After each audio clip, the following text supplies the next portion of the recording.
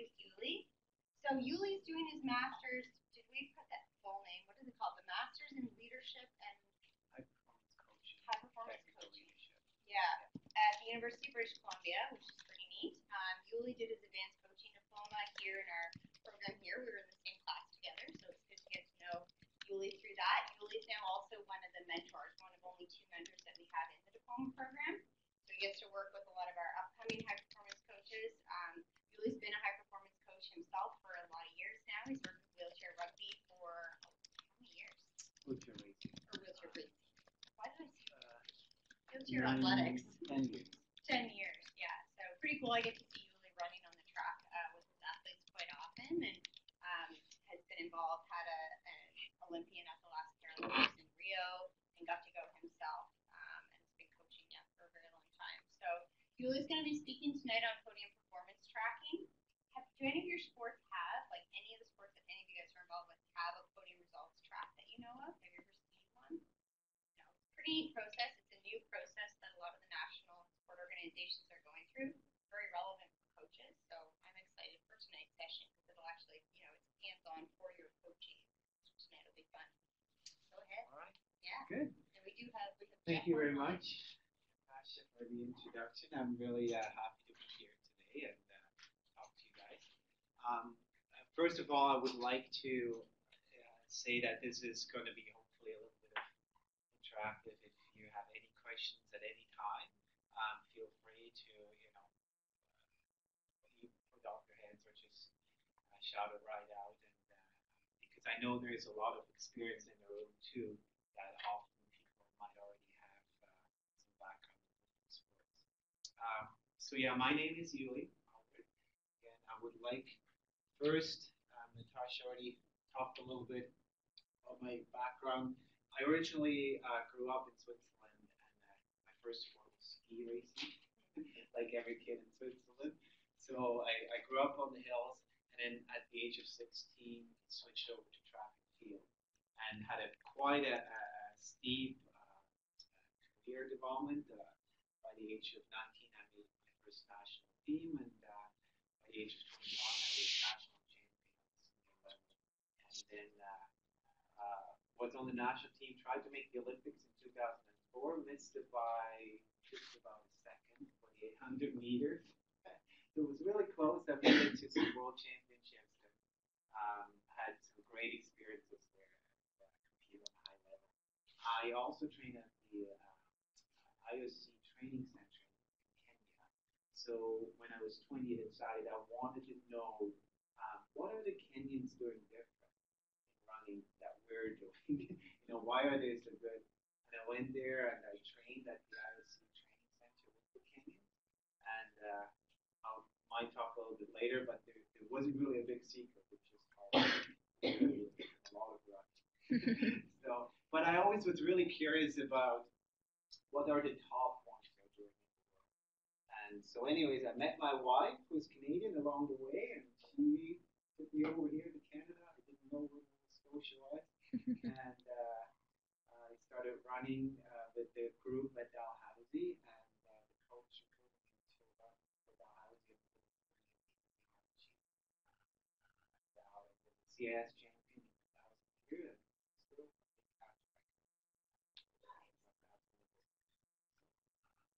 I know there's some Dalhousie students here. Great. It was a great program. It really got me started to learn using more kind of the research and evidence-based kind of approach to my own kind of training. And that during that time I also started coaching kind of by fluke. This girl who was using a wheelchair knew a friend of mine, and she wanted to do the Blue Nose Marathon. And so the friend mentioned, "Oh, you should talk to Ueli. He's a runner. He knows about running." So she approached me and she said, "Could you train me to do the Blue Nose Marathon?" So we sat down. I asked her what was the farthest that she's done, and she the 5K. So that was the farthest she. So I suggested let's just start with a half marathon. And so we trained for that, and she did the half. And I still remember like the last stretch where she took her like 4 hours, quite a long time. But she came down, and the people were cheering her on, and she was just crying, and she was so excited about being able to finish that race, and that's where I really got hooked on being a coach. But wow, this is awesome. It was not a high performance level whatsoever. She was like 4 hours more but it's just I kind of really enjoyed helping somebody to achieve that, which still is my motivation to help somebody to become the next achievement. Like I said, the whole wheelchair thing was just a bit of a fluke, and also later on I realized that there was for that type of coaching. So covered everything. Just quickly around the room, I'd like to get to know a little bit what sports you're from, because that will guide my presentation a little bit too. Maybe we'll start right. Maybe your name and your sport. Steve Archery. Nice, awesome. Brown Claret Archery. Archery, yeah. My name's Karina. I used to coach hockey, but currently coach basketball. Basketball, yeah. Emma and Courtney and Track.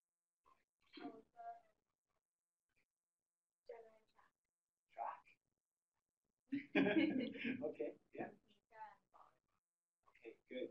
So we got some individual sports, we got some team sports. I do have to admit, this presentation is more on individual sports. It's going to be a little bit more focused on track and really focused on wheelchair racing. So but there is definitely a lot of crossovers that you can apply to team sports too. Uh, but as I said, like a lot of the concepts, they will apply to any kind of sport. Which is actually, it's really interesting. I'm doing my master's right now at UBC in high-performance coaching and technical leadership. There's 18 of us, and we have 15 different sports in here. And the first week when I went into our orientation week, we all were in one room. We have all these different sports, but very quickly realized, actually, when it comes to the principles of high performance, every sport is, it doesn't matter what different sport it applies to every sport. It's a lot of those principles.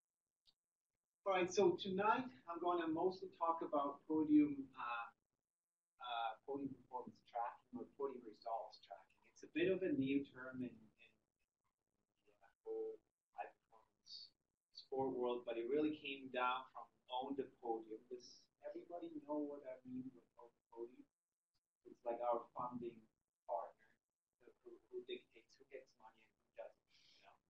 And really, that's what it boils down a lot in sports is like, where can I get some resources to do more things?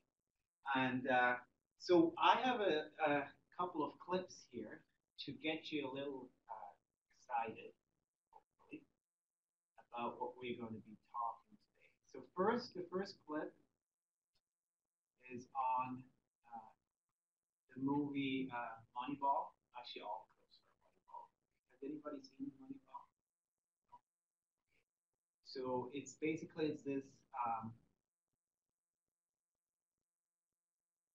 it's this movie about a baseball team, about a coach who's been hired on, who has to work on a very minimal budget. They've been losing a lot. They have no more money. They're at the very bottom. Well, he will explain it to you right now what the We're trying to solve the problem. Like this, you're not even looking at the problem. You're very aware of the problem. Okay, good. What's the problem?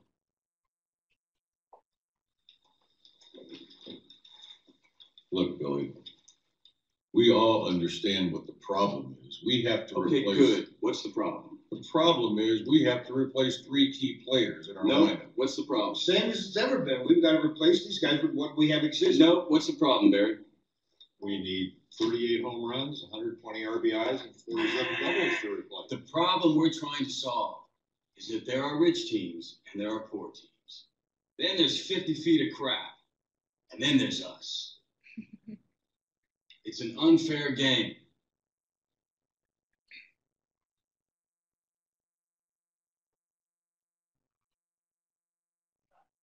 Oh, yeah.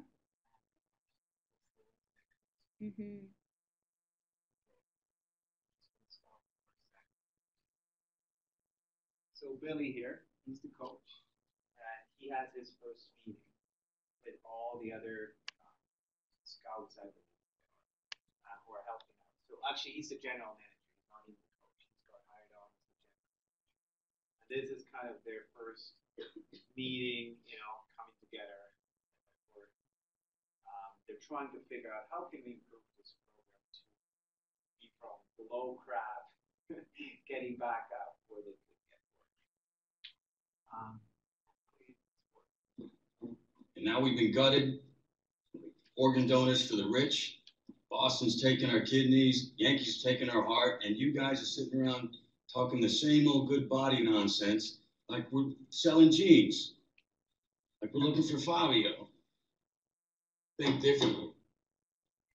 We are the last dog at the bowl. You see what happens to the runt of the litter? He dies. Really, that's a very touching story and everything, but I think we're all very much aware of what we're facing here. You have a lot of experience and wisdom in this room. Now, you need to have a little bit of faith and let us do the job of replacing Giambi. Is there another first baseman like Giambi? No, not really. No. And if there was, could we afford him? No. Then what the fuck are you talking about, man? If we try to play like the Yankees in here, we will lose to the Yankees out there. Well, that sounds like fortune cookie wisdom to me, Billy. No, that's just logic. Who's Fabio? The shortstop. The shortstop. All right. So who is Fabio? Has anybody ever felt sometimes, with basketball or volleyball, some team sports or even individual sports that there was a lack of resources or that sometimes you just stuck at a certain point and you're trying to do the same thing again over and over because that's just the way that we do it. But we have the ceiling. We can't do it because we don't have the resources. Yeah. So that's where they are. And I think a lot of sports are sometimes, rather than looking at what the real problems is, like we like to kind of say, oh, we can't do this, we can't do that. Okay?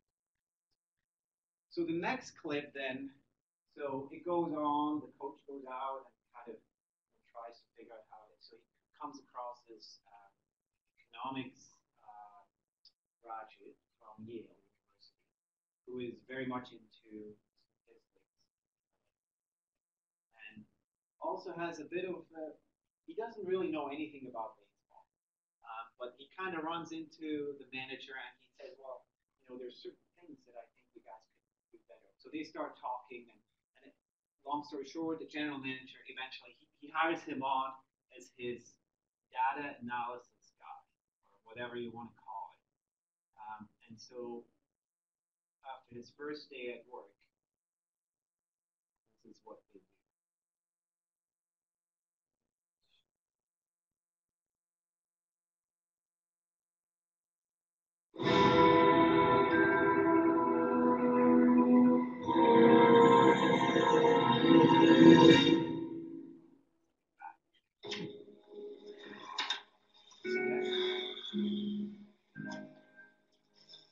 So using this equation we have to left right here, I'm projecting that we need to win at least 99 games in order to get to the postseason.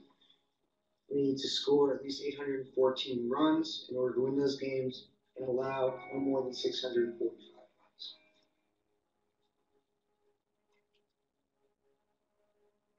What's this? This is the code that I've written for our year-to-year projections. This is building in all the intelligence that we have to project players. It's about getting things down to one number. Using stats the way we read them, we'll find value in players that nobody else can see. People are overlooked for a variety of biased reasons and perceived flaws. Age, appearance, personality. Bill James and mathematics cut straight through that. Billy, of the 20,000 notable players for us to consider, I believe that there's a championship team of 25 people that we can afford because everyone else in baseball undervalues them. Like an island of misfit toys.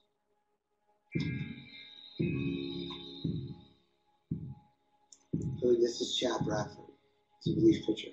He's one of the most undervalued players in baseball. His defect is that he throws funny. Nobody in the big leagues cares about it because he looks funny. This guy could be not just the best pitcher in our bullpen, but one of the most effective relief pitchers in all of baseball. This guy should cost $3 million a year. We can get him for $237,000.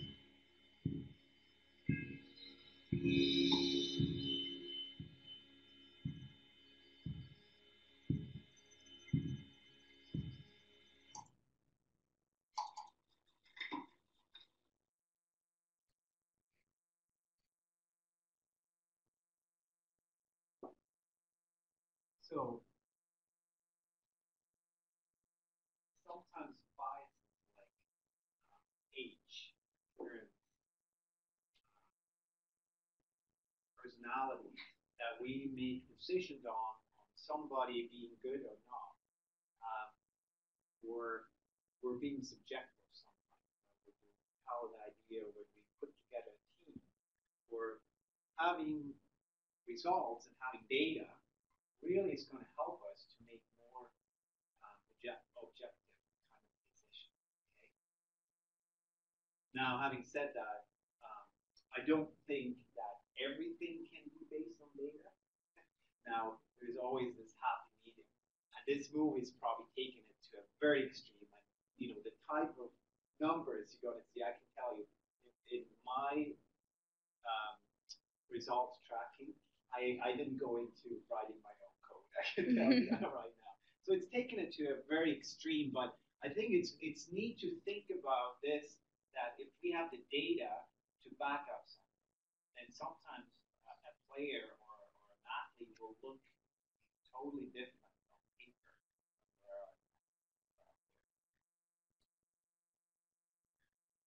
Okay.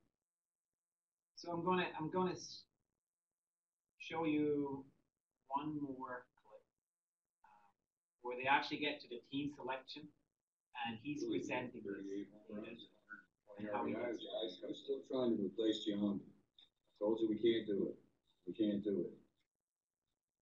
Now, what we might be able to do is recreate him. Recreate him in the aggregate. The what? John B's on base percentage was 477. Damon's on base, 324. And Almeida's was 291. Add that up and you get. You want me to speak? What point you get? 1092. Divided by 3. 364. That's what we're looking for. Three ball players, whose average OBP is 364. That doesn't look right, doesn't come out right. Try it. Billy, you gotta carry the one. Billy. Yeah. Who's that? That's Pete. Does Pete really need to be here? Yes, he does. Okay, here's what we want. Number 1, Jason's little brother, Jeremy. Billy, that's trouble. Billy, look, Billy, if I may, certainly has had his problems off the field. We know what he can't do on the field. You get a little thicker on the waist. You know, and there's reports about him on the weed and the strip clubs. So his on base percentage is all we're looking at now. And Jeremy gets on base an awful lot for a guy who only costs $285,000. Geez, Billy. Number 2, David Justice. Not a good idea, Billy. Old man Justice. Why is that? Steinbrenner's so pissed at his decline that he's willing to eat a big chunk of his contract just to get rid of him. Anyway. Exactly. 10 years ago, David Justice, big name. Been a lot of big games. He's gonna really help our season tickets early in the year, but we get in the dog days in July and August. He's lucky if he's gonna hit his weight. Billy, his legs are gone. Billy. He's a defensive liability, and I question whether the bat speed's still there. His legs are gone. Great. We'll be lucky to get 60 games out of him. Why do you like him? He gets on base. What is it? What do we do? Okay, number 3.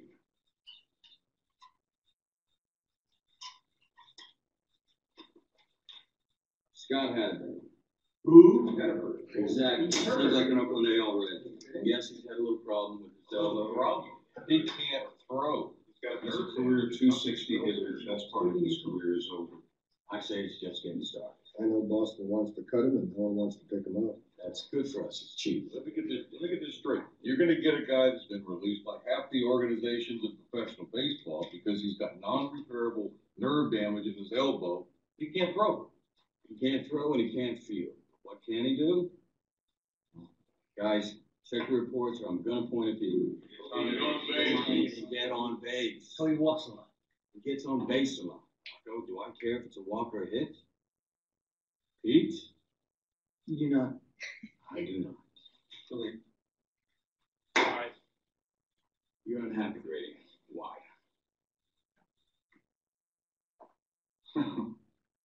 Wow. May I speak candidly? Sure, go ahead.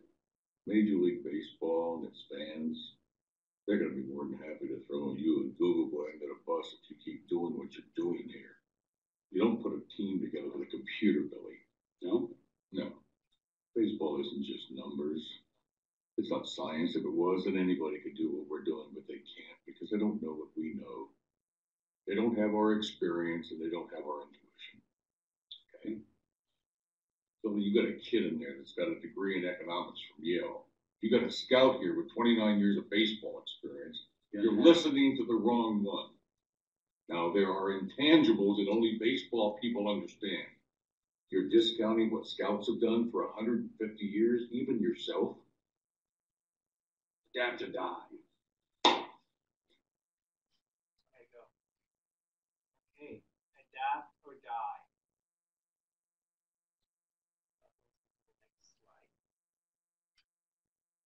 So we got to adapt. Like in today's world, we have so much access to data in terms of results, scoring, in terms of other things that we can test. We really, as coaches, I think we need to use that to our advantage and not just go by our experience and by our gut feel. Now, there's still, again, like the movie shows it a bit too extreme, and also all the experience make it not really any valuable. But I think there really is a lot of value in using data towards our advantage when we plan, but also when we go in front of a selection committee or a funding committee and say, look, here is the data, this is the evidence. That's why you should be selecting this athlete over the other athlete, or that's why you should be giving this money, putting money into this particular athlete, because the data shows it on the right direction. So this slide here is courtesy of Dr. Andy Communicum. He's one of my professors at UBC. He also works with Podium. He came up with this three-stage kind of progression of analytics in sports. We have a stage one where we do data collection, talent identification. That's where we're doing the podium results tracking. So it's actually just one little part of the whole stage, but I think an important part. That's why it's highlighted. Custom metrics, performance predictions, visualization tools. So meaning everything that we can collect and everything that we can make visual. So it's one thing to have numbers, right? But in order to really read things, we actually have to be able to make some graphs or make it a bit more visual, which I'll talk a bit later on. It's actually not that hard to do. I'm by no means an Excel wizard, but I was able to get some graphs together, and I know every coach can do that. And then the stage two would be going into some simulation, creating a gold medal profile. I'm not going to go too much into the gold medal profile today because the gold medal profile would show what an athlete in this particular sport or even event would have to be in order to be the perfect athlete. Okay? From technical, tactical, psychological, physical, everything entailed. That's a lot of information. But if you want to build a gold medal profile, you have to do podium results tracking because you got to know where are the benchmarks, where does this athlete have to be, and who you'll see certain patterns in certain athletes that are high performing at the top level. And I'm going to talk a lot about world top level today because that's what I worked with on the national team. But this, by no means, you can scale this down to a provincial level or a university level and just apply to that, looking at who are the top people in my sport. And then stage 3 would then be advanced analytics.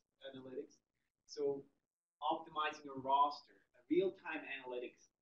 The soccer team, for example, our women's national soccer team, I know they use a lot of GPS data. They're doing real-time data where they're watching them. How many kilometers or how many meters have they covered? Where is their kind of where they in what position they are?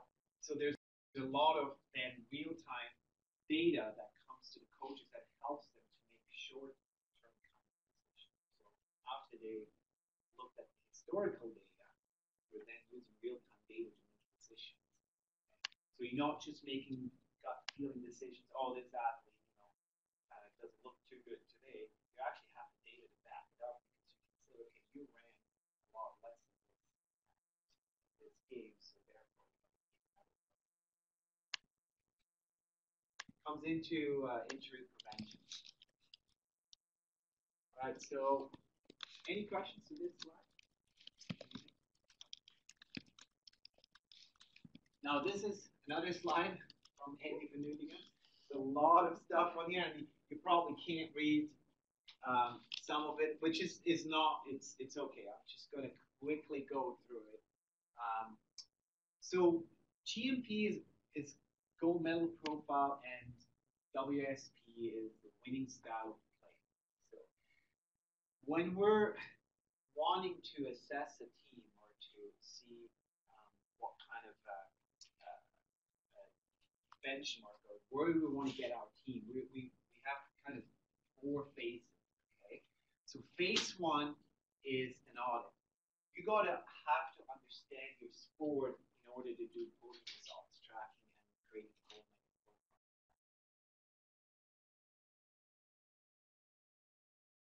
If you don't know your sport, it's really hard to figure out what's actually important for your sport.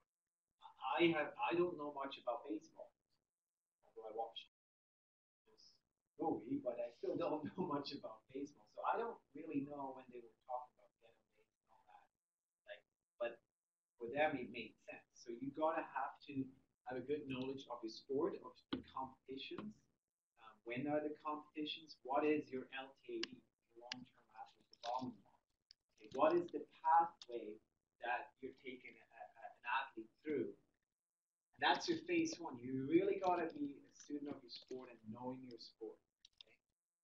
Okay? Then we get into phase 2, and that's the performance results pathway. So we gotta then look at who are some of our top performers and what are our athletes compared to them, and what is the curve of an athlete that we're working with? Are they on an up curve? Are they on a down curve? Or certain performance measurements. Ideally, we want to have everybody up. If all of your athletes going down, you might have to look at your training program and everything, or maybe the way you're doing talent identification, right? But the way we can do this is by data mining, data acquisition, data interpretation. So data mining meaning, for us in track and field, I get a results base like Athletics Canada has a database of all the results, all the season bests. The International Paralympic Committee has a database of all the wheelchair racers that I'll show you later, with all the results. And again, because 10 or 20 years ago, we probably wouldn't have that database. But now I can access data 10 years back. And so I can pick a particular athlete that is top right now, and I can look at what did they do last year, what did they do 2 years ago, what did they do 4 years ago, and look at their progression, and then interpret that. And that way I can build a gold medal profile for my athletes or for my program that I think this should be the way. Now, having said that, that's a theory. A lot of times, and we all know, there's up and downs. There's injuries that happen. There might be some other factors that play in. But if we never make that pathway, we never really know where our benchmarks are. I think that's the key here is having benchmarks and knowing a path, knowing your pathway without freaking out too much if you're not going to be on it for 1 year or whatever. If you're not on it for 4 or 5 years, then it might be okay. And then we have phase 4. That's where we really integrate it into the high performance system, where all the team selection criteria, where we do the high performance planning, the quadrennial plan. So all of our programming then should be based on the gold medal profile. So we should be doing our programming to make our athletes better in the things that matter. And that's really important. Like I said, when I went to Kenya and I saw what they did, they just ran along. You know what? In track running, you got to run.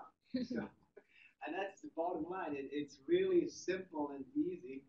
It's like, if you want to run fast, you got to run along, at the right speed. Okay. Does that make sense? Now, of course, like I said, it's all quite complicated, and any doctor could really go into and give you an example for everything. But I'm just wanting to. Yeah. And so he'll know, from basketball to snowboard. Yeah, he worked with national organization. Yeah. I also wanted to mention that when it comes to data analysis now, it's sponsoring. They just hired 4 guys who are full-time job is to do data analysis for sports. So for different Olympic sports, all they do all day is they go through results and they figure out certain patterns, and then they might even write codes or I don't know to predict how many medals we're going to win later on or what needs to be done in order to be Podium. But so when it comes to the tracking again, there's some focus areas that we can look at. So what are the benchmarks? What is the metrics? The sources? Where do we get it from? And the data gathering techniques. So how can we get it? Like I said, a lot of stuff is online, but you know what? Some sports still do printout results, and you might have to go through it by hand and figure that out. How will you represent the benchmarks? What kind of graphs can we use? I'm going to talk about that too. And how will you show progression over time? How is that going to come up? Can you plot an athlete or team against the podium results track or the winning style of play to validate it? So again, it's all about validating what you're doing in your daily training environment and what you're doing with your athletes. Base it on evidence, not just on a gut feeling. We want to get away from just using a gut feeling or just kind of doing it because our coach did it and their coach did it like that, and it worked for us. One thing I learned over the last 10 years coaching on a high performance level is like everybody's individual, and you can't just apply one thing to the other. But if you don't have any data, if you don't have any evidence,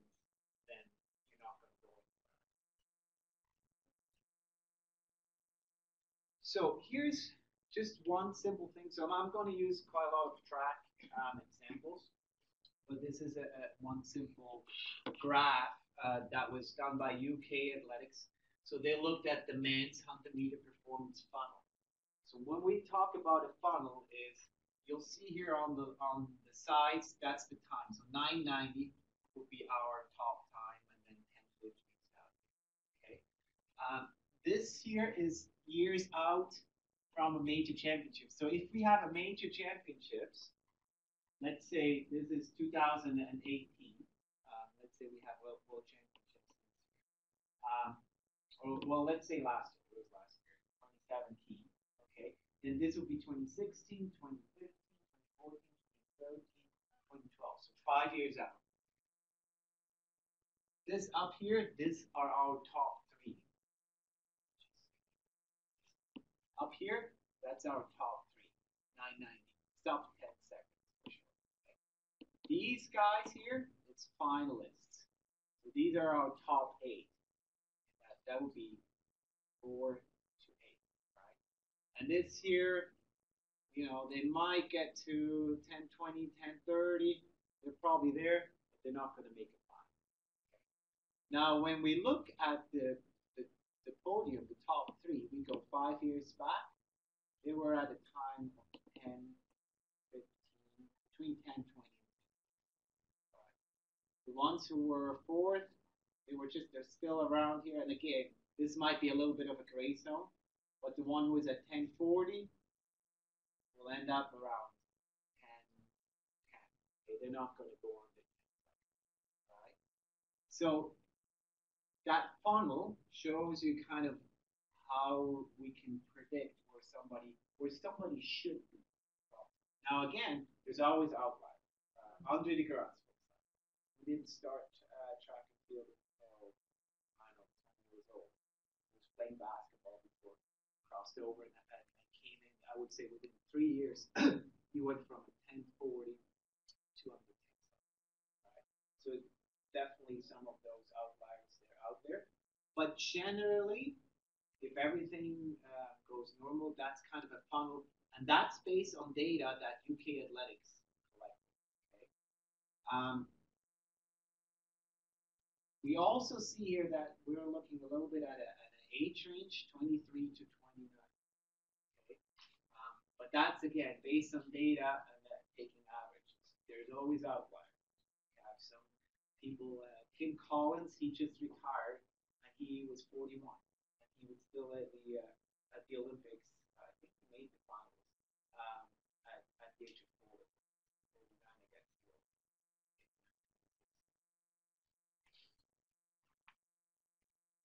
This is another graph here. It's taken for track and field again. So what we see here, 2012, 2013, 2014, 2015, and then, yeah, 2016. The blue zone is our junior zone, all right? So this is 11, well, probably 10.9 down to 10.8. And that shows they took that bandwidth. An average junior at a world level would be within this bandwidth, okay? And it kind of fluctuates, and we'll talk about in certain sports. In an Olympic year, it will be a lot lower, or the performance will be higher, the times will be lower. Whereas it's non-Olympic years where it's not quite as competitive. The green zone will be our transition zone, all right? So that's like the under 23 for certain sports, or where you going from a junior level to a senior level. Then we have a top 16 zone with this gray zone, a finalist with the dark gray, and then we have a medal zone. Okay? And that's pretty much under 10 seconds. If you want a medal, you got to go under 10 seconds. So these are the zones that we take as benchmarks. Right? The lines that we're seeing, these are 3 different athletes, 2 from Canada, 1 from Germany. All right, we have our top athlete here, who goes from 1040 down to under 10 seconds. And then we have our another athlete from 1080 ends up at around 1040. Okay, so this will be about a 5% improvement, and that's quite realistic. We see that quite a bit, over 4 years, 5%. That's quite realistic. Confidence level means that's how realistically this outcome is. Going into the next zone. Does that make sense?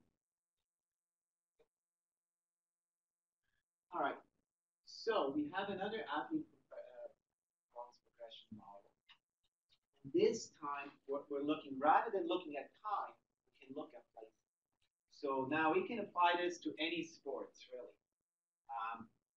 What we see here on the left side is the placing, international placing. And that could be at either a World Cup or that could be at a World Championships.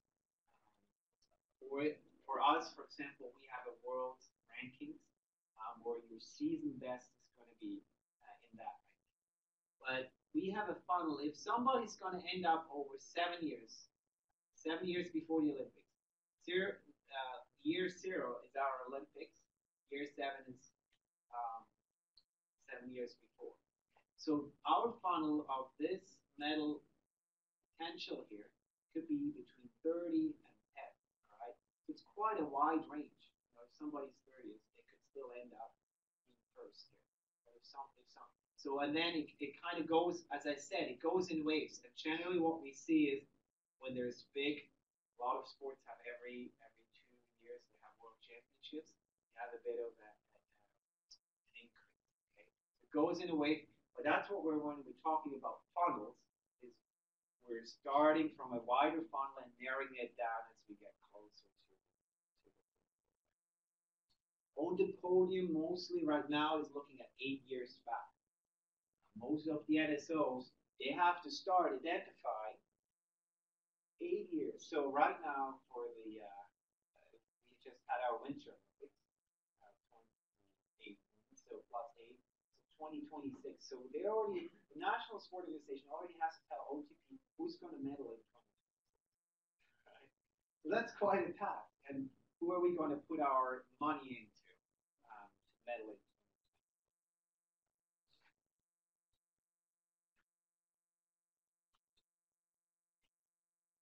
So another way to look at it, again, when we look at world's placing, we can look at junior levels, under 23 levels, World Cup, and then we can look at top 10. So this is kind of a podium pathway to get to medal. So somebody is top 4, top 3 at juniors, and goes from like, they'll end up being top 6, top 3 at under 23. Then they make the switch from under 23 to seniors. It's often very tough. So they might only be top 10. And so that's kind of the ideal progression. But what this study did here was basically looking at the conversion rate. And you can actually see that only 10% of the ones who placed top 3 at juniors, the conversion rate is only 10% of them to actually end up. Now, if you have somebody in the senior level, you see it's going to jump up to 45, 50, 60% that they actually don't. But that's even 1 year before. You could be in the top 4, the top 3, but at the Olympics, you might not be. There's almost a 50-50 chance that you're not ending up medaling, even if you were top 3 the year before. So we kind of have to statistically see that it's really, really, really tough to make a prediction, even if we have all the data.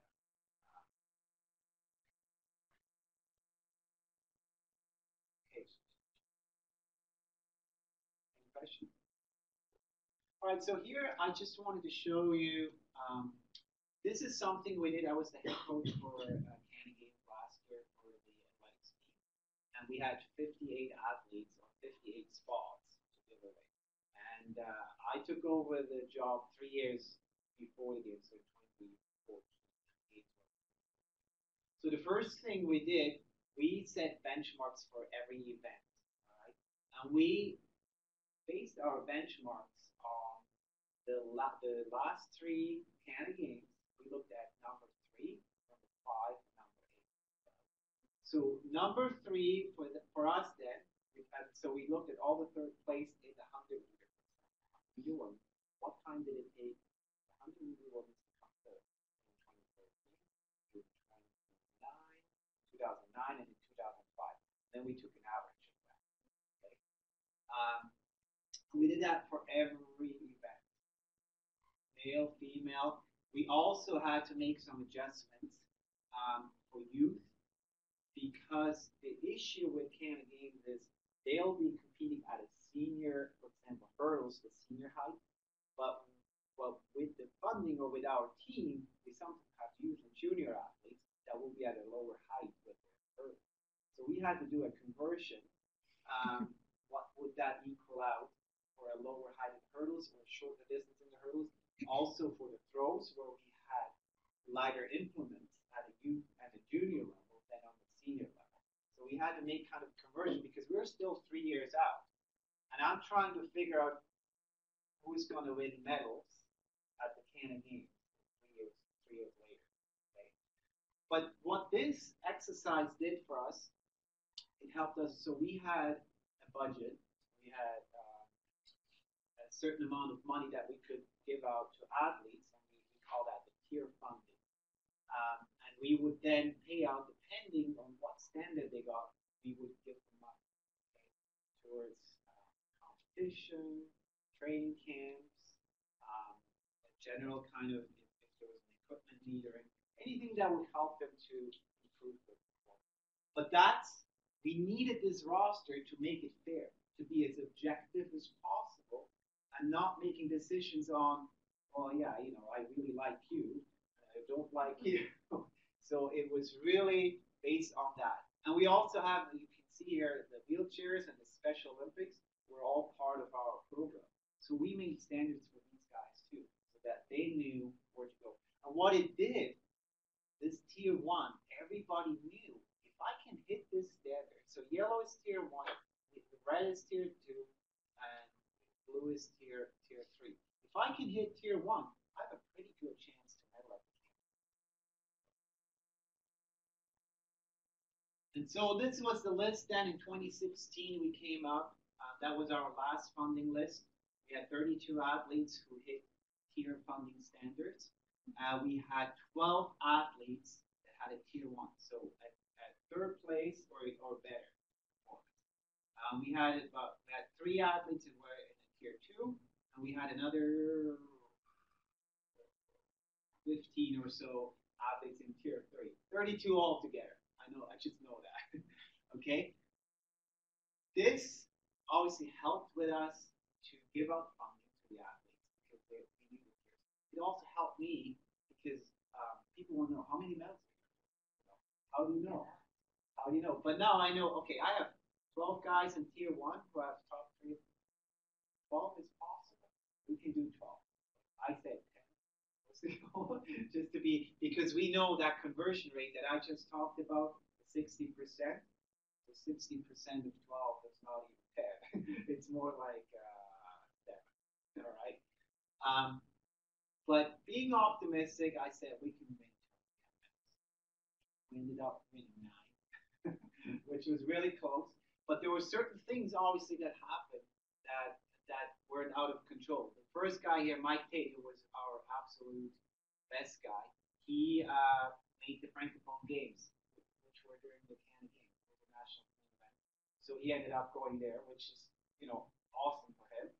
Not so great for my team, but obviously that was no brainer. So we lost one right here. Matt Coolin, he pulled his hamstrings in the heats and wasn't able to go. Ben Brown, he won 3 medals. So it was great. He came out. He won he was silver in the 200, the 400, and the 1500. He was our wheelchair athlete. And I could go there. We had a lot of fourth place. Sinead Ford, Taylor Ford, Sarah Mitten won the gold medal. Bridget Ford, Donald won 2 medals, Special Olympics. He won the 100 and the 200. And so on. So anyways, we ended up with 9 medals in the end. The conversion rate would have been 75% out of the 12. About 75% of what we put out. There's a lot of tier 3s here. Okay. Now, having said that, some of these tier 3s. So, by the way, nobody except Ryan Shea or Parashia won a medal that wasn't a tier 1. Okay. He was the only one, and that was because mostly he just started in 2016. And and he just improved. And with para athletes, you see that very often. They come out, they have some previous sporting experience, they'll shoot it really quick. And so he was the only one, but none of the other ones came even close to making it. I mean, they would make a final, 7, 8 place, but it was pretty right on in terms of the tier 2s, fourth. I think he was finalist. And this guy, we had a tier 2. We put in 3 years of funding into this guy, right? And then at the trials, it rained. It was raining, and it was high jump, and he just couldn't handle the rain and came forward. Didn't qualify for it. Okay, but he's at tier 2. If he jumps the 194 like he was even a 2-meter jumper, he could be in that level of potential. But he only jumped like 170 at the trials. So we still, although we have this list here, we still did a trials because these performances are all season best under the best conditions they could be going. All right, especially track and field, it really depends if you have just that right tailwind or if you have that, the great weather. It makes a difference. So that's where we're still doing the trials because we want to know what can an athlete do under demand when they have to bring their performance. Okay? That's a little bit, when we look at results tracking, you have to look at that too. What can an athlete do when he actually has to or she has to deliver?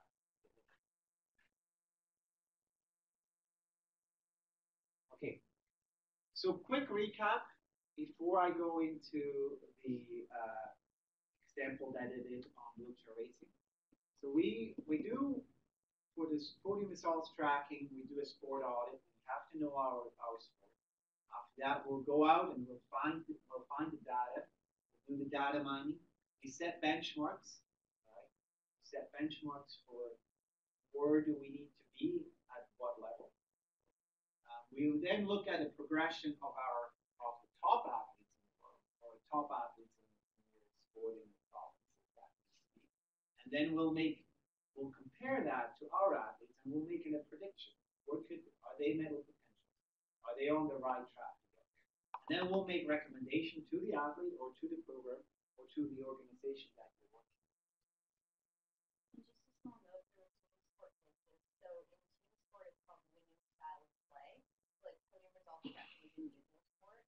Winning style of play is team sport. They're doing the exact same thing, except for looking at how does the team play. So how does a winning team play? What does their, in whatever sport, like what does their time look like? How much running do they do the time? How much time do they have the ball in a ball sport versus all the other teams? It's the exact same process that you will be going through. Yeah. So it might be a bit different parameters that they're looking at. But in the end, it's the same approach. You want to look back. You want to look at historical data, and then try to predict from there what you can do in the future. It's looking into that crystal ball, just as they said in Moneyball. Nobody has the crystal ball, so we have to make decisions based on historical data. I know I took a good example of soccer, and soccer and coaches can do stuff here. So if you're involved in team sports and that kind of stuff.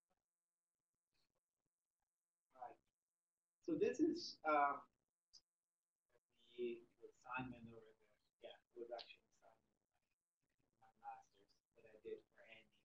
And it's on wheelchair racing, and I did it based because 2 things. I have an athlete myself who is in this class, but I also had the privilege to work with Brent Lakatos, who is the world record holder for 400 meters. He's a 9-time world champion. It was amazing working with him and seeing his professionality and just the way he is consistently winning races over and over again. I just want to show you a race so that you get a better idea of what wheelchair racing looks like and what it's all about. This is the World Championships 2017.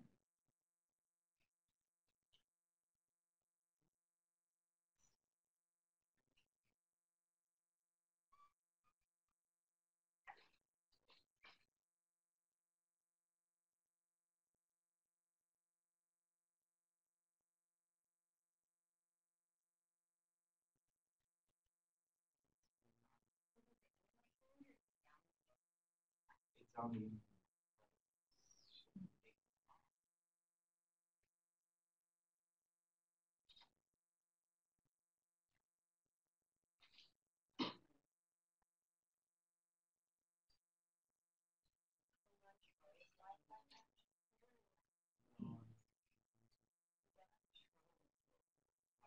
Mm-hmm.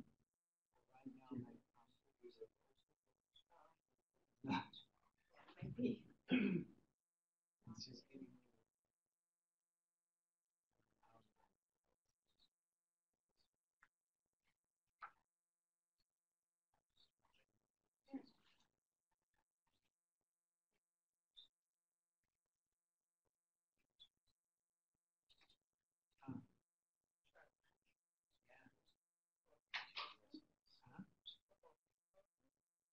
yeah, maybe I'll just.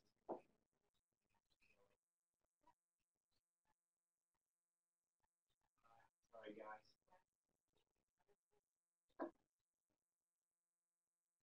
What I'll do, I'll give you guys the dates I was gonna give you at the end, just while Ueli restarts his computer. So, just so you guys know some of the upcoming things. So we're doing some community coach TV next week, and so we're kind of going around the province. But next, Wednesday, 27th, March 27th, I'm in Dartmouth doing a session on coaching female athletes. It's open to any coach, male or female. Really helpful actually for male coaches. So if you know anyone, send them to that. It's free. It's at the NNCC waterfront in Dartmouth. So we kind of talk about what are the differences between coaching males and females, and how can you keep females in sports, keep them encouraged, keep them going. Because we know the female dropout rates are very high. And then we have a webinar. Next webinar is April 5th, and it's on nutrition for young athletes. So it's like free entry level 1-hour nutrition module that we're doing online on webinar. And all of these you can sign up to the locker, and these are all free. Our next in-person podium session is April 17th, and it's on, may not be relevant to everyone in this room, but it's on what is the Coaching Association of Canada, what do they do, and how do you use the locker.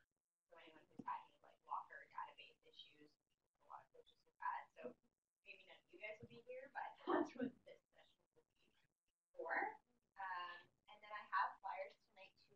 I don't know if everyone in this room knows about our Atlantic Coaching Conference, but this year we're doing two. An excellence conference. What goes into a Toyota? An excellence conference and a participation conference for community coaches. So we have one targeted for students and community coaches on a Friday night, Saturday, and then we have one for excellence, sort of more full-time coaches this year as well. So, got that? Perfect. Sorry about that, guys. T53 features the reigning Paralympic champion, Poncer and Player, the former Paralympic champion, Alan Wani, and the former world champion, Pierre Fairbairn. Fred Lakatos has won the odd event himself. The outside in lane 9 for the United States, the 400 metres bronze medalist here, Brian Seaman. You can see at the bottom, they'll always show you their The 2004 Paralympic champion on 400 metres in Athens, Alan Wani. The reigning Paralympic champion over 400 and 800 for Thailand, Poncer and Player. Thailand have only won 2 medals here, and he one of them, a silver. The world champion from 2002 over 400 and 800 from France, Pierre Fairbairn, bronze here in the 200. Gold in the 200 metres here. The reigning 100 metres Paralympic champion for Canada, Brent Lakatos. Lane 4 from Korea.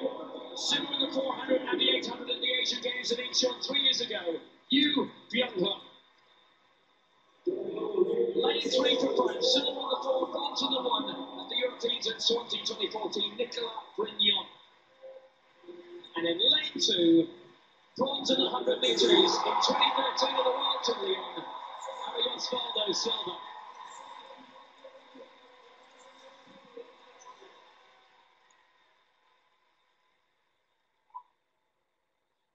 Hong Suk-man with the world record, championship record held by the 8-time world champion Brent Lakatos. The final of men's 400 metres, T53.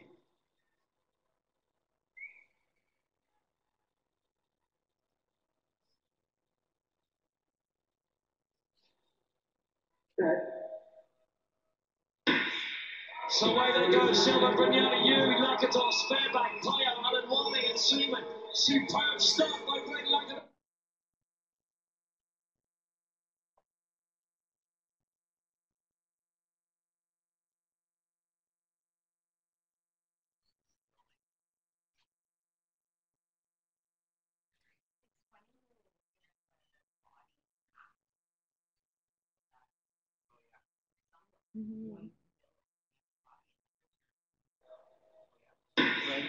So away they go, Silva, Brignani, Ueli, Lakatos, Fairbank, Podium, Alan Warning and Seaman. Superb start by Brent Lakatos.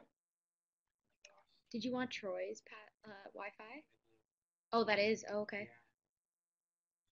Yeah, that's funny because it's full strong. Yeah. I have.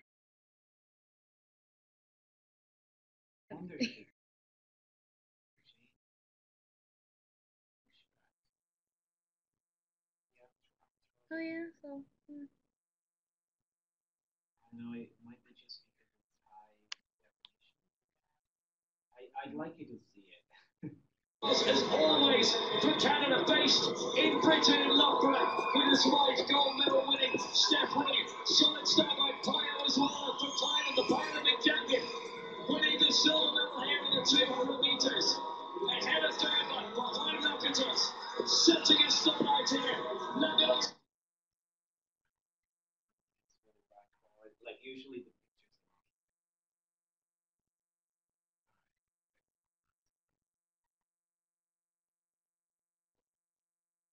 Is up for a fight now, heading towards the final bend. Lakatos is drawing in a player. In between the Fairbank and third place, they straighten up. It's Lakatos, it's Playo, it's Lakatos slightly out in front. Is he going to do a double here? Brent Lakatos to Canada. Yes, he will. Oh, Canada. Brent Lakatos wins it. Playo with the silver. Fairbank the bronze. 47.57 is a new championship record. And Brent Lakatos. All right, so pretty exciting, 47.57. I was there coaching him at the 2013 World Championships, and it was the first time he won the gold medal, and I was so nervous. It's crazy, but it was so awesome to part of the whole. How should I say? Like it's not just the race itself; it's all the preparation and everything that goes into it. And we'll see, like Brent's first Paralympics were in 2004, so he's been in it for 12 years at the Paralympic level. He's been training for at least 15, 20 years. He's 37 years old, which I'll talk to. So here's just a quick overview. What I looked at in terms of this podium results tracking. I'm not gonna read this all down, but basically, doing the audit, doing the data mining, and then doing the graphs, and then making the recommendations, interpret those graphs. Okay? That's what it all comes down to. Right. So this quickly, I don't want to do too much long-term athlete development, but this is the Athletics Canada long-term athlete development from active start all the way to active 2. All right. When we talk high performance, we're generally talking from like a learning to compete and then winning to a living. Okay. So when we're looking at years back, we have here 24, we're looking 8 years back to 17. Sometimes even 16 we start to identify. Now a lot of people think we should go more down into the 12, 13. No, but that's my personal kind of thing. I think it's really early to start pushing somebody at 12. for track and field. Now, it depends on different sports, and that's why each sport has a different long-term problem when it comes to age. The other thing, and I'll talk about this too, is I think that's one of the flaws is the age related, especially on the parasite, where it should be training related or training age related rather than chronological. That's one of the big downfalls. Yeah, I think that's one of the, at least at our athletics, long-term athlete development, it's a bit of a downfall that they put you into these, or at this age you should be here, but you should be here. Like I said, under the grass, when we start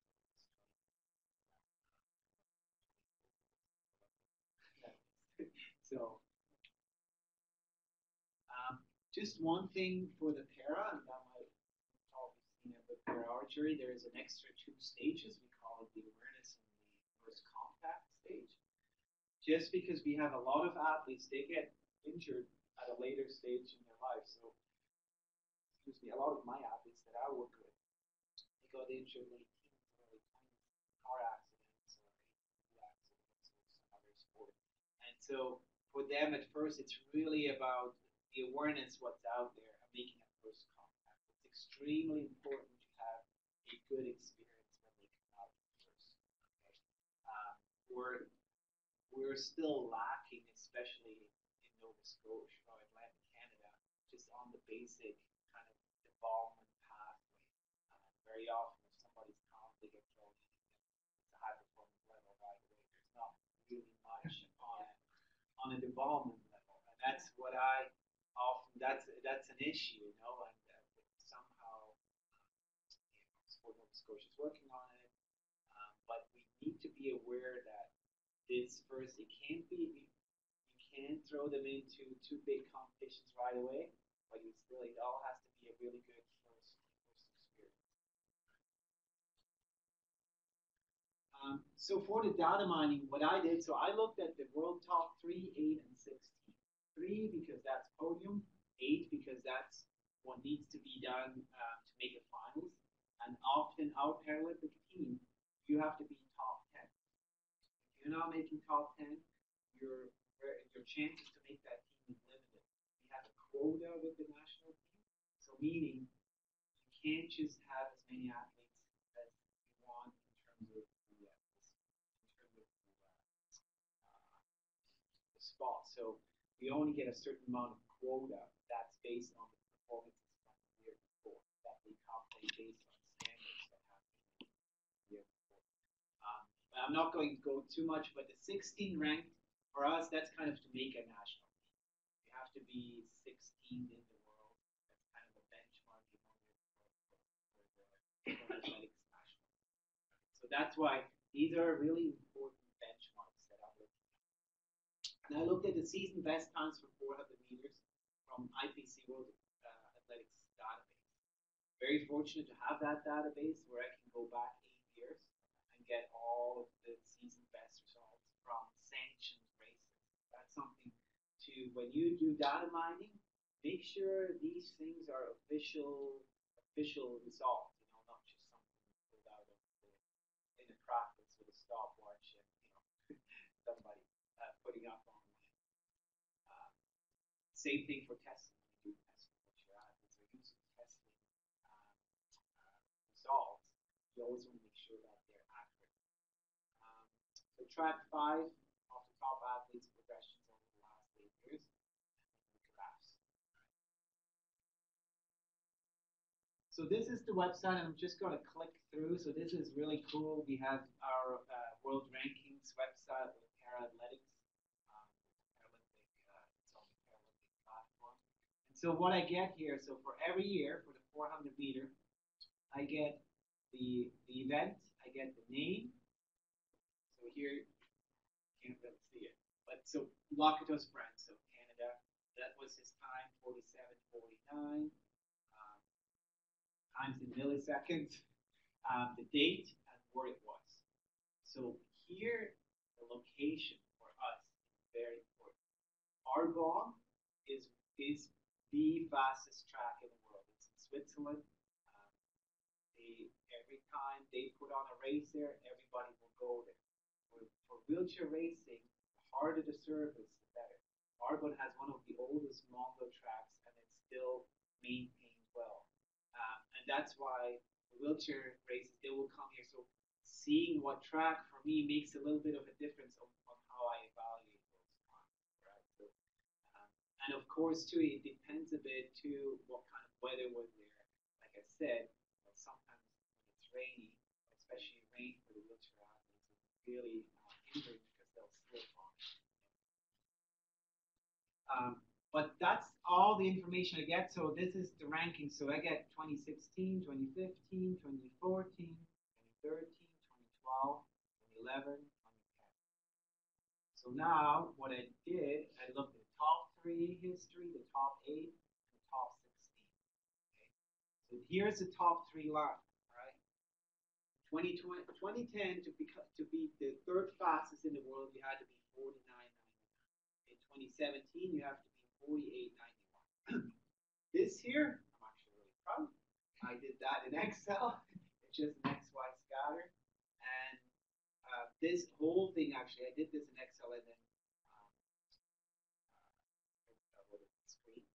screenshot. And that's how I put it into mine. So that's my extent of technology that I'm doing. But what it does, it's a very simple graph, XY scatter graph, and it just came out like this. It gives me, you can see here, 2012 Paralympics, 2016 Paralympics. So every time there's a Paralympics, there's a bit a faster time. 2017 we were even faster, and that's due to the Argonne track. We were on that track, and that's just about a second faster. And that's why I think we have it here. Okay. That's why I said you have to be sometimes careful when you look at the data. That's why you need to have the background knowledge about your sport too. Now we're looking at the top 8. So say similar kind of a picture. 2012, you had to be a little bit faster. They started out at 50.78. So that and then ended up in 27 and 50.85. So overall, not that much of an improvement, really. When you could say, somebody could say, oh well, you know, they're still pushing the same as 7 years ago. Now, I personally think this is just about, you know, if you look at that progression, I think it's going to keep on going like this. I think this is a bit of an outlier that, you know, they just weren't the number, you know, that top 3 were top there, and the other ones 4 to 8 just weren't quite there. Exactly, yeah, yeah. And then it kind of looks a little similar for the top 16. With the top 16, you need a 53.69 to be 16. 2010, now it's a 52.53. But again, at the Paralympic year 2012, that was also London. London is a very fast track as well. So when they had the Paralympics there, and then again 2016 Rio, 2017, although some guys, that's the thing. Only the top 8 will go to Switzerland. You know, only the ones who can afford it. The ones later on, they might not go on that fast track just because they might not have the resources. Question? So then I overlap these 3, and that again I was able to do just in Excel. It's really easy. You have these 3, you list your times basically beside each other, and then highlight it and get a nice little graph. And seeing the graphs compared to each other. One thing that kind of stands out to me is, again, the Paralympic years, everything comes a little bit closer together. So the density just gets a little bit closer in the Paralympic years. So even a top 16, 16 over 15, where the off year is more like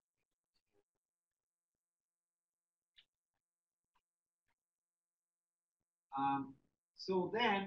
So this was just an average. It was just looking at not looking at a specific athlete. What I'm going to do now is I'm looking at the athlete and kind of go backwards. All right. So from 2017, I'm going backwards to 2009. Now look at what was the progression of Brent Blackman. Okay. You can see in 2010, if the blue line is our top 3 line, and I compare them towards the top 3, that's our podium level, right? he was already at the top three, and then by 2013, that was the first time he won a gold medal. He just broke away.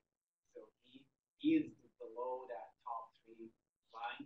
I can tell you, OTP puts a lot of money in it. I was going to say to you, as for provincial funding, like this type of thing is becoming more important. You're able to send like results without any backup. It doesn't really help. So if you send results and say, we don't know what that means, but if you're able to produce things like this, that speaks, that's it. Oh yeah, look at this guy, he's getting better. We should have money. That's even at a provincial level. And I know some university sport is starting to go that direction too. So if you're involved in like CIS or university teams, exact same thing. Show that team is improving and the university will look into it. And really, it's all what I did. My data set for this is just taking the top three data set that I did early on and took his data set. Yeah. And that honestly, to do this takes like half an hour. I love that. A lot of background work, yeah. But to actually do this, I shouldn't. The chart. Well, the chart itself, and it helps because let's look at this guy. So this guy, he is born in 1996, so he's very young. He was 20 years old at the Paralympics in Rio. He actually won the 400. But this guy is an outlier. He comes in, he was 19, 53.91, and then in 2015 he goes 49, 2016 he goes 47. He just comes in like a comet, and it absolute talent not seen before. And he was the one in the race. He came second at the World Championship, so they're battling right now. So you have a 37-year-old battling with a 21-year-old. Yeah. Now, why was he against? So now the thing is with him, you mean late in like terms of? I'm not sure. I think he's young. Now the thing is, the result internationally could only back to 2014. So now I don't know. He might have competed nationally before that because he was so young.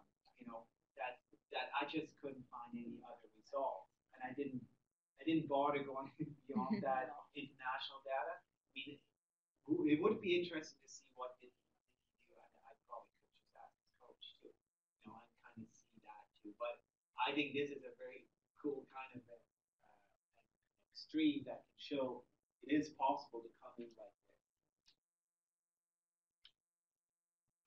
And then we have another guy here, Fairbank, born in 1971, right? So he's 46, yes, in 2017, and he is still in the top three, okay? And he actually was 11 7 years ago when he was 40, and he improved and got into the top three at 47. Imagine that. Okay?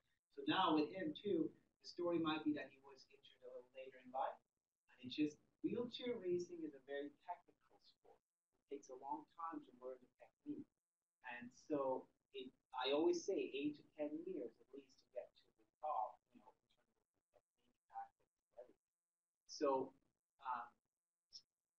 who knows? I actually know he was in 2004. He was in the Paralympics as well. That was his first one.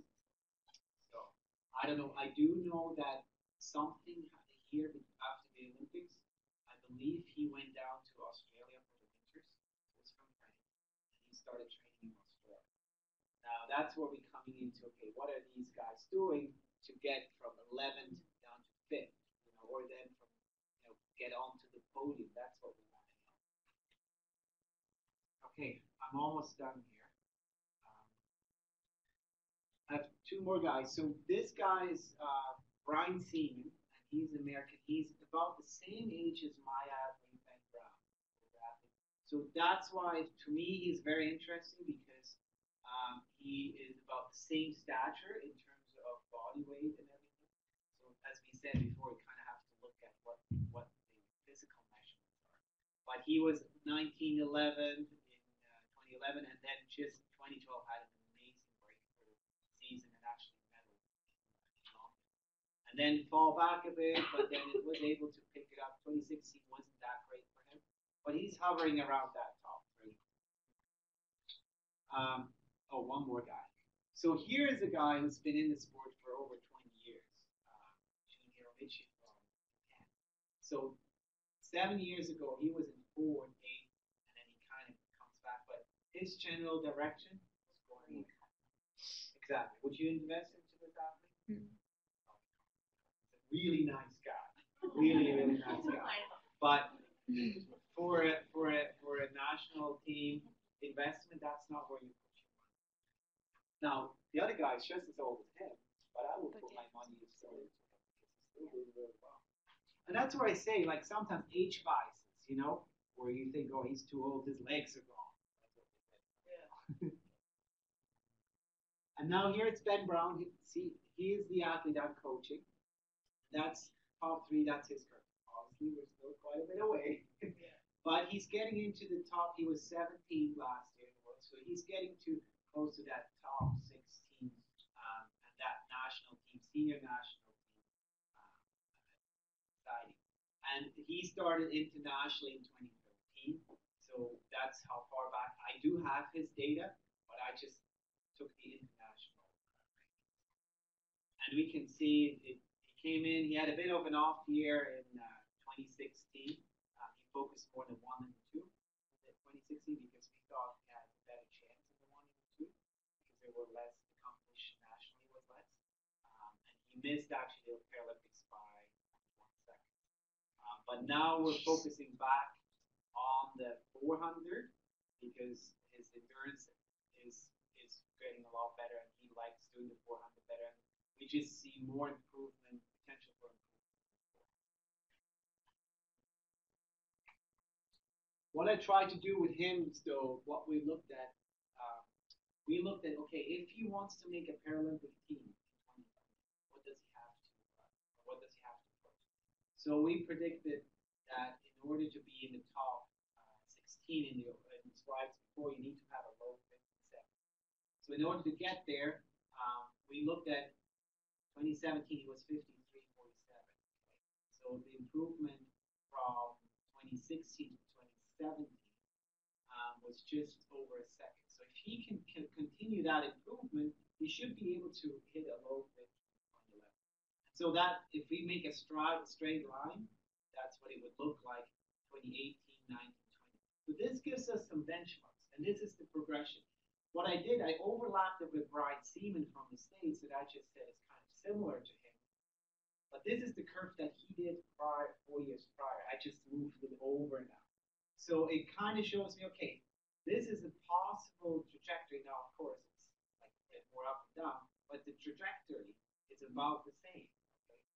So it is a possibility, not top 3, top 3 is down here. He won't be top 3. He's not going to be a medalist, but he might get into that top 8 spot or top 10 that we need him to make that team. Do you find this good for the athletes too? Oh yeah. Yeah. If you show them the data, look, you're here. This is what we. Now you don't want to be too outcome oriented in your goals and your goal setting. I like process, but yeah. Don't quit now. Exactly. You have the chance if you get a 5% increase between now and then. We can do it and then show them other people have done it too. So they know it's doable because it's all once Spanish they broke the 4-minute mile. Everybody broke the 4-minute mile. But a lot of people broke. It's in your mind too, they know it's doable. I did one more thing then. I looked at the ages because I started seeing this pattern between young and old. You look at so the top 8, I kind of did a bar graph. So we have 37, 21, 46, 28, 45, 33, 45, 28. It's crazy, up and down. Average age of 35. Right? So that really shows me even if you're going up into the 40 in wheelchair athletics, you're still able to be at the top level. Now, doesn't mean you can't be if you're very young. But again, this shows a little bit more. I think I talked a little bit about the LTE before and just how it's a little outdated. It seems a bit too rigid for me. Again, we really got to look at that age difference. So 25 years in the range.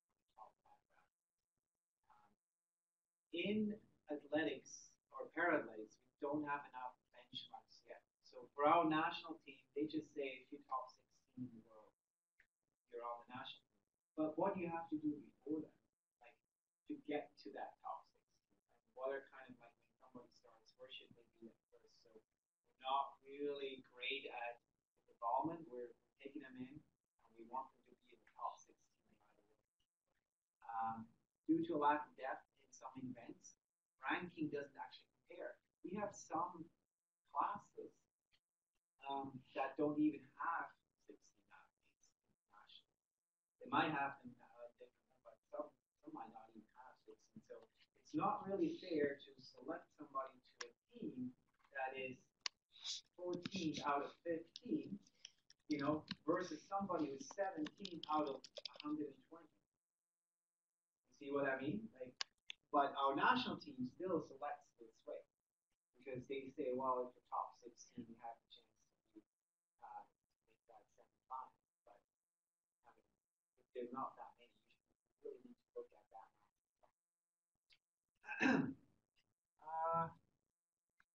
Again, so some of the takeaways after the exercise that I did was creating a clear performance pathway for new athletes based on the IFBB World Ranking benchmark.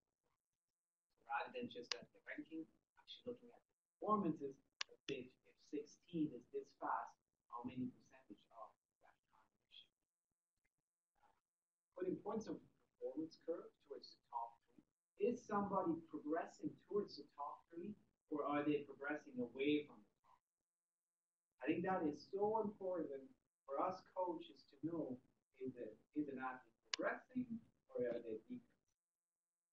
In my opinion, if somebody's not progressing over 2 seasons, then you need to make a change. Coaching change, environment change, sport change. You're not in the right place, especially at a young age. You should be improving every year.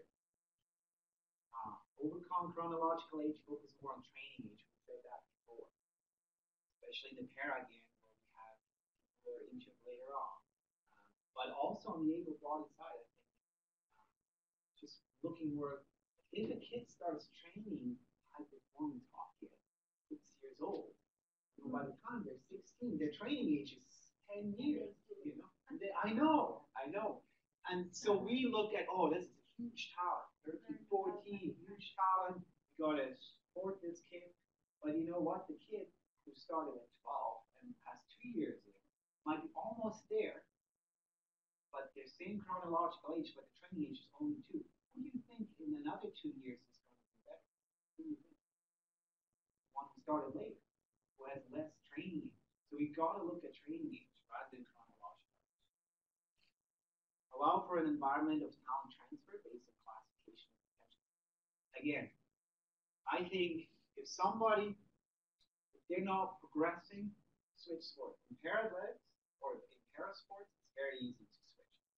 And too many athletes stick in the same sport for too long. Now, you could say, well, they love it, they have a passion for it, but why not try something else if you're stuck? Try a different sport, and try, even like we can look at certain sports are earlier, and then certain sports are later. We've had athletes go, let's say, from swimming to athletics to early. That is totally possible. Or archery, it could be. I don't know what the reach range is, but I'm sure there's some older athletes. Yeah.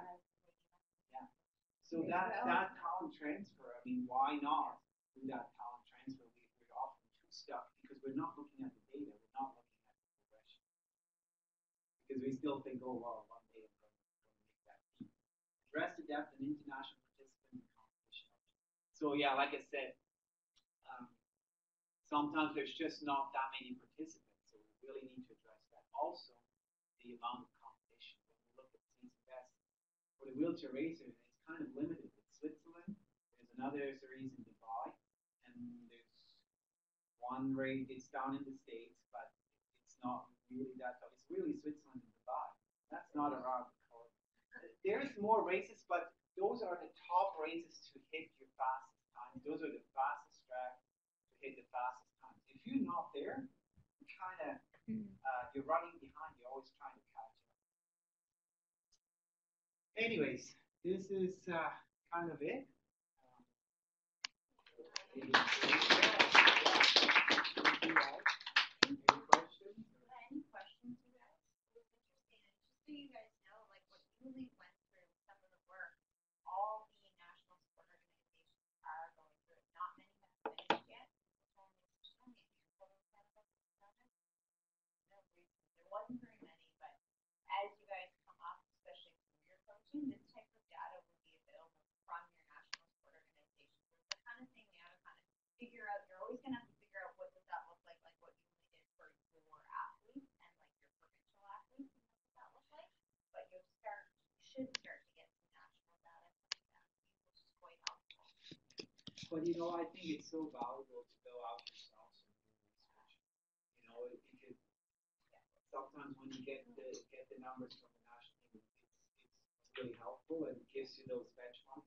But I know I you know, when you start looking at the data, you start asking yourself other questions as well. And especially right now, I'm working on the gold medal profile. That's even much more in depth because you're not just looking for salt. You're looking at goals, skills, you know, the social environment, nutrition, sleep, recovery, equipment for us to like. We're looking at all the aspects to really then figure out, okay, what does a really good athlete in mind sport look like, or what do we have to do in order to get to the top level that they want. You guys have any questions? Okay.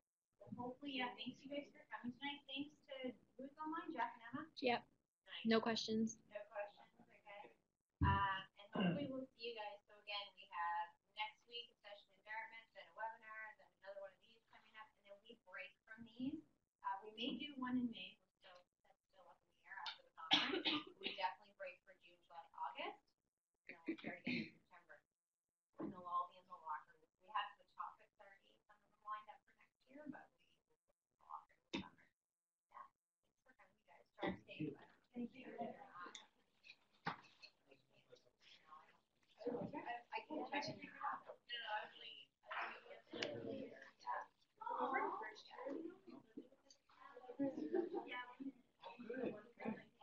Yes, I hope that.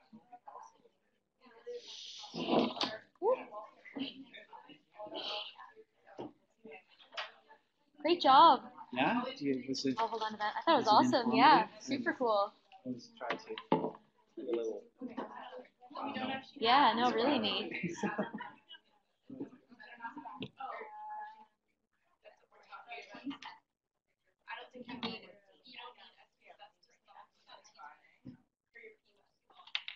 As long as you do just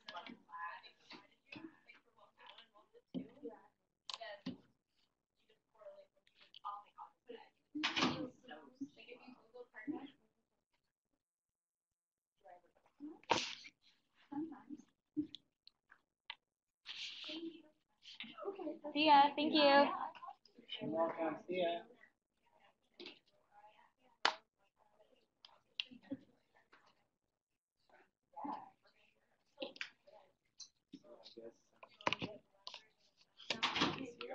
Yeah, I'll tell them just because that's a nice speaker that someone could make off with. But I'll let them know.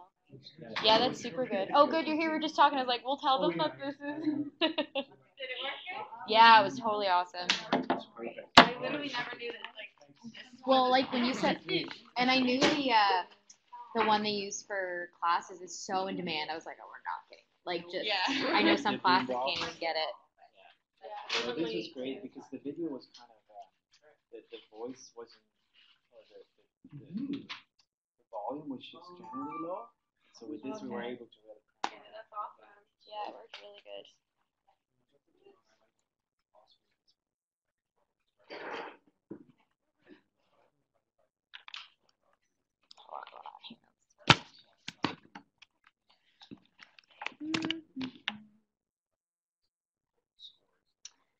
This one is attached.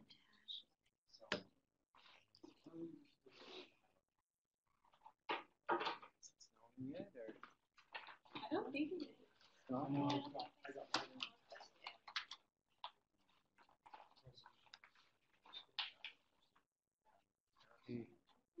I think I don't know. I think she. Oh, was there a bit? Yeah, she was.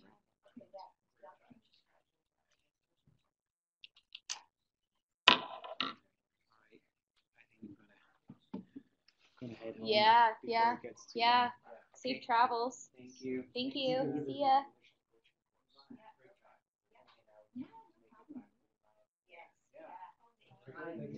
And I think certain areas are supposed to get like some stuff, like yeah, Picto. Like I don't think we're getting much, but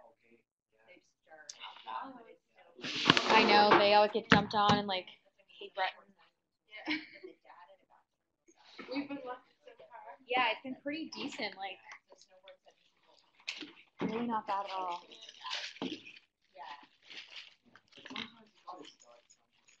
You know what I mean? And then I think you have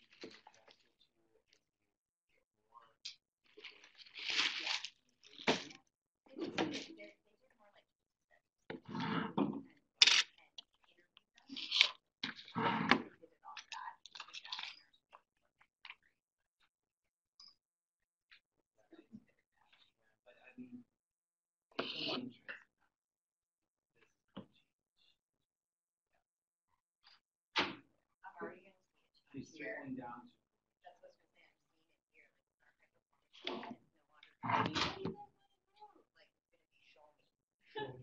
Usually sends me.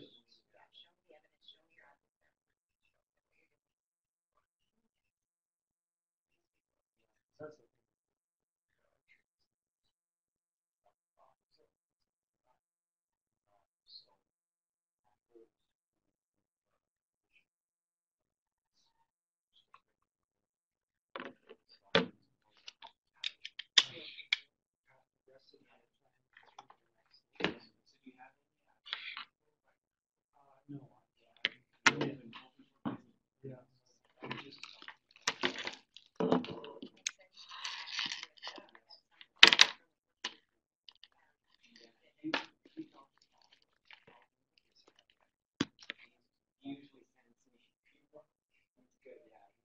It's good. But you know, I mean,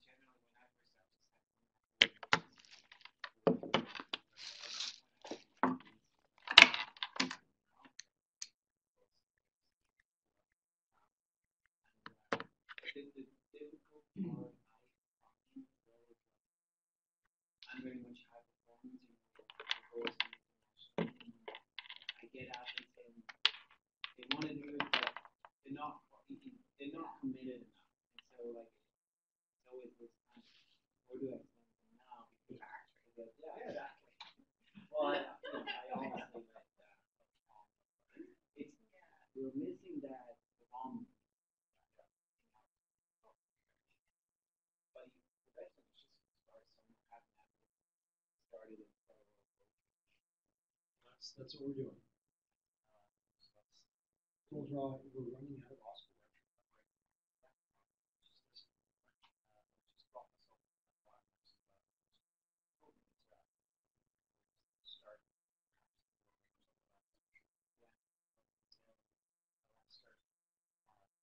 bringing in disabled people, showing them how we can engineer stuff. I was thinking the equipment I saw there, one guy who was missing yeah, so he had this contraption, he hooked the ball onto it, all the ball, and he put his head behind it, and he gave it his head. It's just amazing. What? And good string is the way.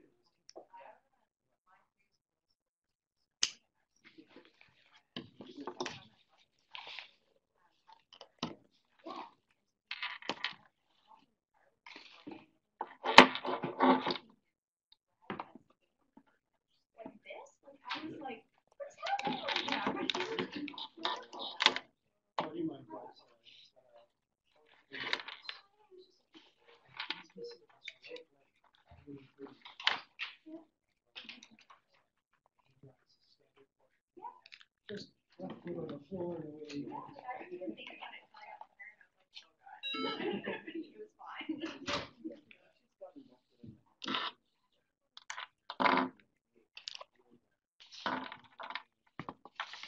Oh, did she take?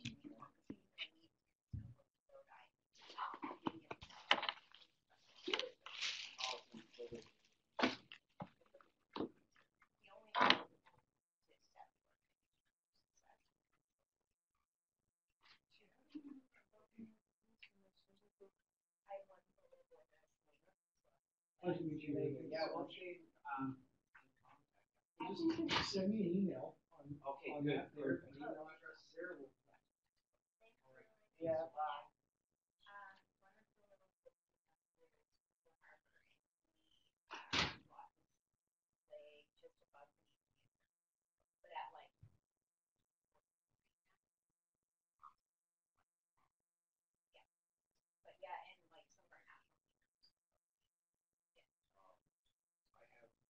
this is the first one. This is the computer.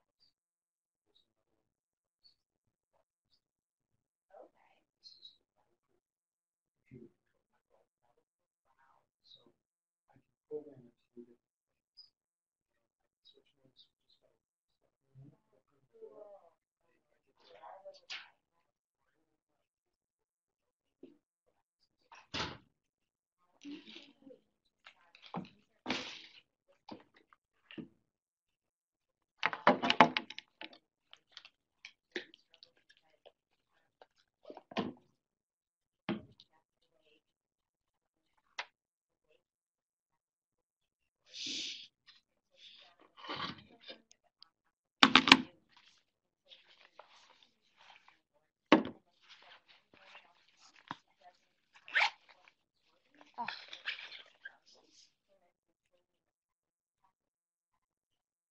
yeah.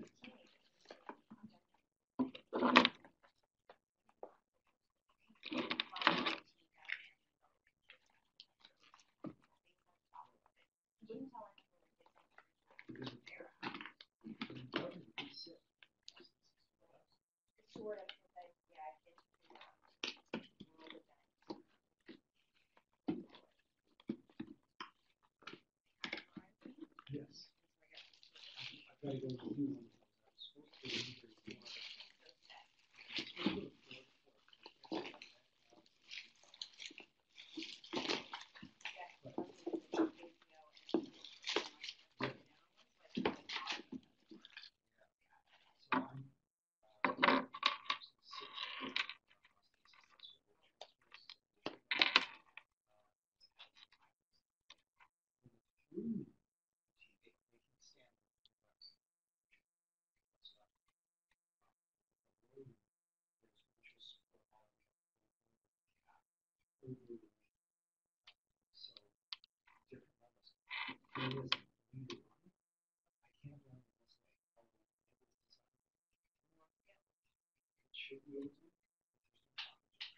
So every heel straight, that is right on the backside.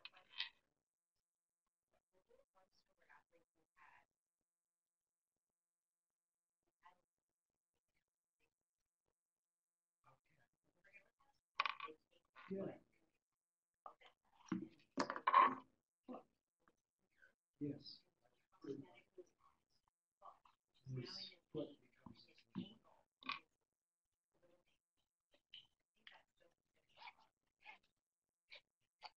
no, it would be considered below.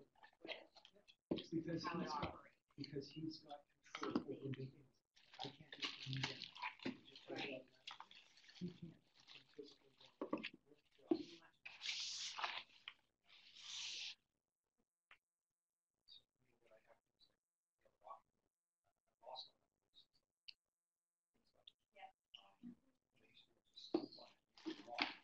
Straight in. So that it's not way over his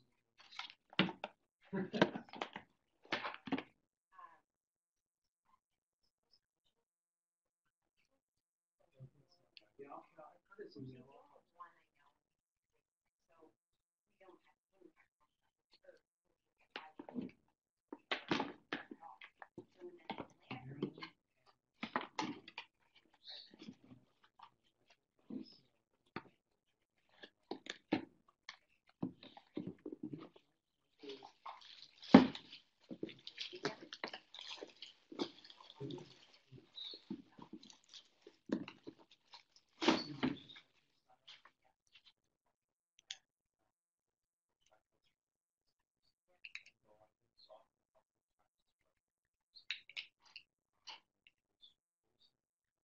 it? Yes. Okay. I packed it away. I was trying to make off with it. No, I was like, I didn't go anywhere with it. Like, it's here. Yeah.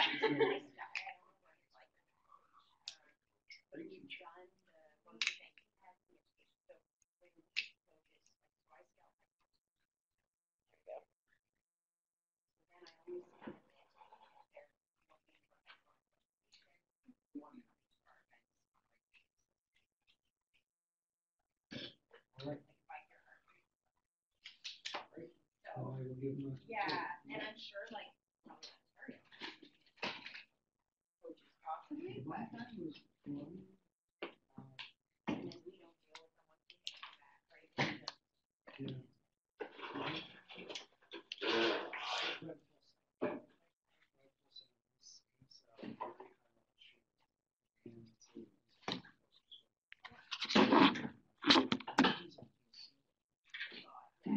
So they brought me, our first witness was in Victoria, and then we went to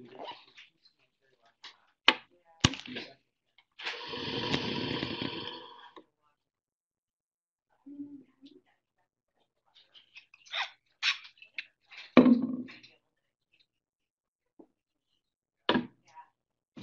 He's so sweet. He's coming to the he's graduating at so during the No, no. We usually do it. Usually. oh really? Yeah, so I was like, oh, maybe you have to go or somebody else is coming in. Yeah, no, we usually try to follow the map and set it back up. That's so nice. Oh, yeah, well, oh, really helpful. Oh yeah, No, we try to always set do. it And, like, back. take a. Oh.